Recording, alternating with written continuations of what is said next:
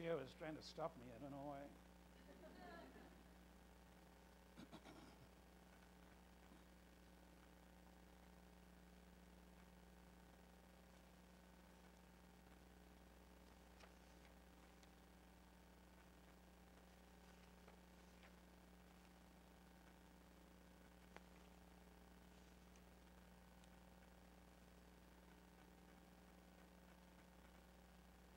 I think when you give a reading,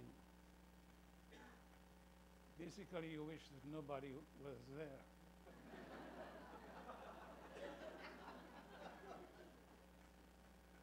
So will you please leave?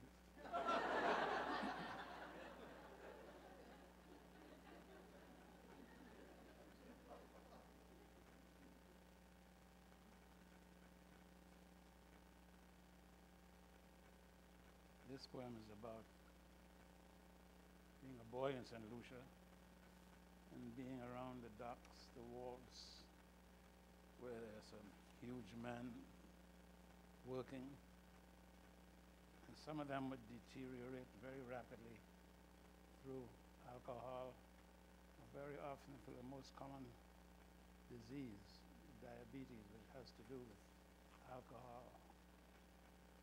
So you would see some of these big men, and they would shrink before your eyes after a while.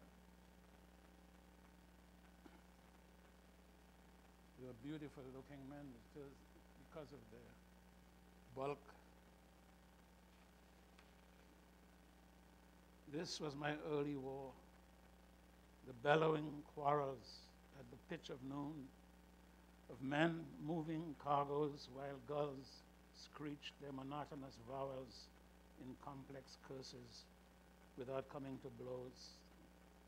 Muscular men swirling codfish barrels and heaving rice bags who had stunted nicknames, who could one-handed hoist phenomenal rolls of wire, hoist flapping galvanized with both arms to pitch it into the hold while hooks and winches swung nearby.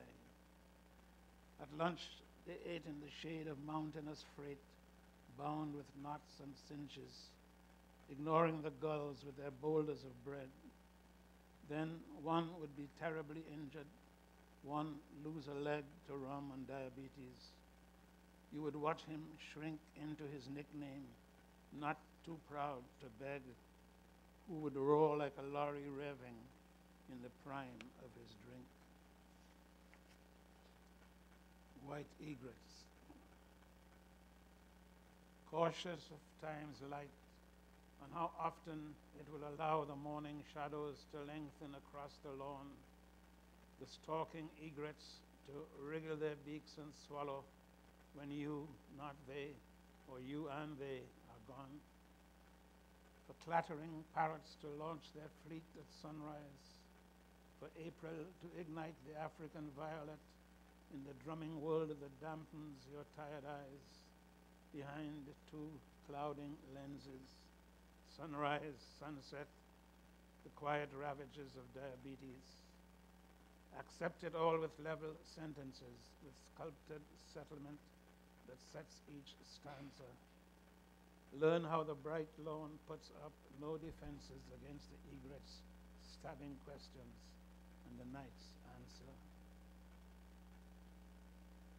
The elegance of those white, orange-billed egrets, each like a stalking ear, the thick olive trees, cedars consoling a stream that roars torrentially in the wet season into that peace beyond desires and beyond regrets at which I may arrive eventually, whose palms droop in the sun like palanquins with tigerish shadows under them.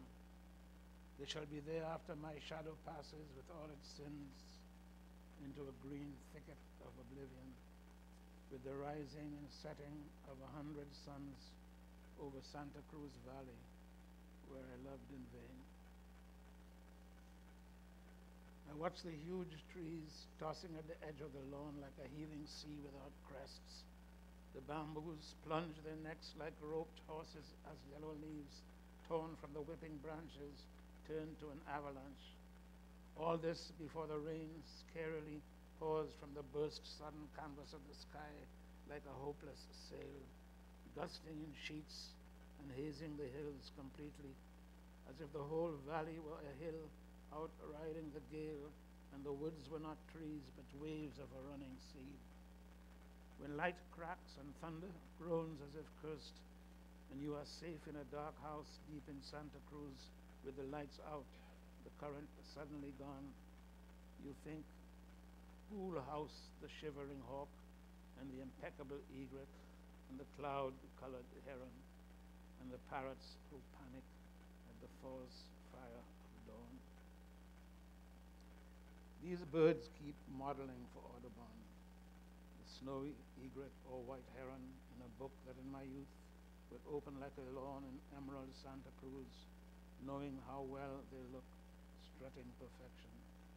They speckle the islands on a riverbank in mangrove marsh or cattle pasture, gliding over ponds and balancing on the ridge of a silken heifer or fleeing disaster in hurricane weather and picking ticks with their electric stab as if it were sheer privilege to study them in their mythical conceit that they have beat across the sea from Egypt with the pharaonic ibis, its orange beak and feet, profiled and quiet to adorn a crypt, then launch themselves with wings that, beating faster, are certain as a seraph's when they beat.